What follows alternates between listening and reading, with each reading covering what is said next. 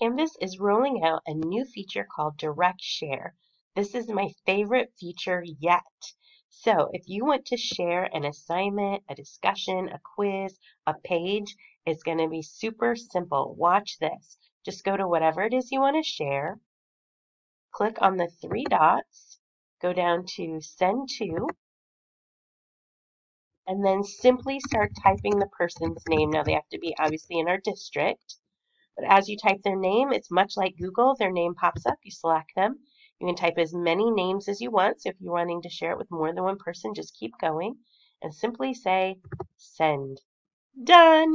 This is going to be the best feature ever. So much simpler than the Commons or trying to import from one to another.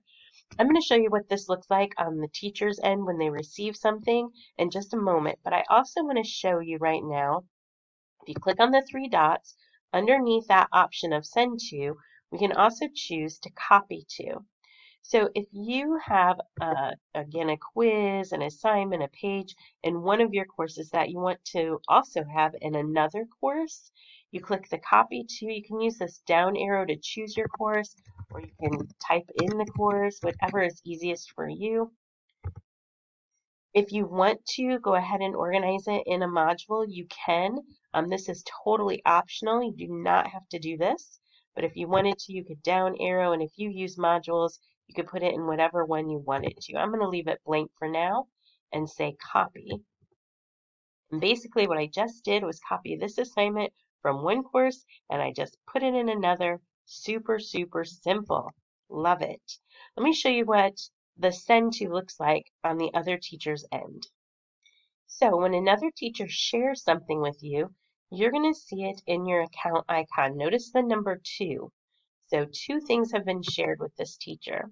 Click on your icon account and come down here. You're going to see a link called Shared Content. These items have been shared with you. So actions, you can preview it, import it, or remove it. So this is kind of a catch-all in case somebody accidentally shares something with you that you don't really want. It's not going to go ahead and automatically put it into your course. You're going to have to choose to do that. So you could preview it, make sure it's something you really want. If you do, you simply say import.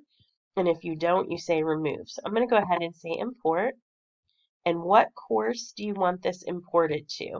And again, you can use the drop down to choose, or you can type in that course and simply say import, and it will go into that course. So those are the steps with how to share, how to copy, and if somebody shares something with you, how to then put it inside of your course. I hope you guys are going to love this feature as much as I do.